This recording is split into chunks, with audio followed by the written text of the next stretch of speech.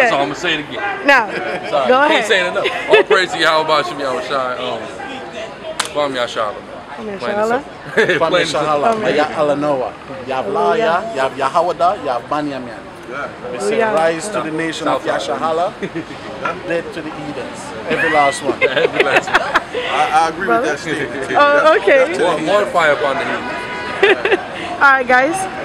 Go ahead. They haven't seen terrorists yet. I know. I was in Camp 3 and the white man, Pakistan do thing. Shalom, shalom. Hey, shalom, sis. Any words? The white man is the devil. That's the first word. And I like events like these and stuff like that, but if I could say something meaningful, if we pay attention, everything that's been prophesied in that Bible has come true, brought out by the men and the Israelites. Like those of us that follow this Bible the correct way, call ourselves Israel, we know what we're seeing, like that situation down in Virginia. I don't know if you heard about this, but in Virginia, it's a full-out damn near race riot that's about to jump off. And these days and times now, it's important for us to turn back to the Most High, the law, statutes, commandments, and repent, because it's only going to get worse. The prophecy is starting to come to pass. So like Zephaniah 2:1 say, gather yourselves together, O nation not desired.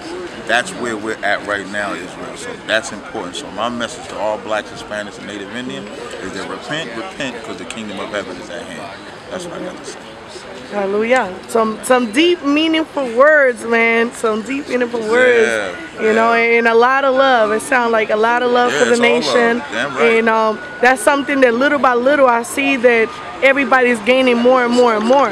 It's where everybody's coming together and just showing that brotherly love, which when you read in the scriptures, it said that Christ has said to the disciples, because of this is that ye shall know that they should know that you are my disciples. Exactly. You know, for showing that love to one another. Right. You know, so that's definitely. Like, petty differences aside, whatever minor issues or ego fest men want to have, man, like this white man attacking regardless. Regardless of what we call ourselves. The white man attacking other white men. They so racist. They're attacking other white men that don't want them to be racist. So if they gonna fight their own, imagine what they're gonna do to us. So time is getting real short. So all frivolous bullshit, we just gotta stop. So that's my message to anybody. Any black, Hispanic, Native Indian, let's get this shit together. So white man is the devil. Hallelujah. Shalom, shalom. Any words? Oh, no. Shalom then. That's all. Don't worry. No, there's nothing. Don't worry. I just always go around. Oh, Salika. Damn, those are real spikes. Yeah, this should be spikes.